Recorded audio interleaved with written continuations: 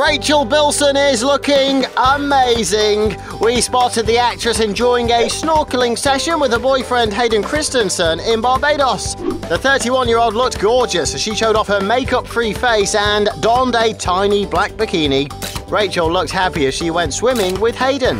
The former OC star, who has been dating Christensen on and off for 6 years, recently opened up about their romance. Bilson said she's a really good girlfriend as she always puts all that first in her life, adding that she's definitely the person who would make him his favourite dinner to come home to. Seems like she's not lazy in her relationship or while on holiday.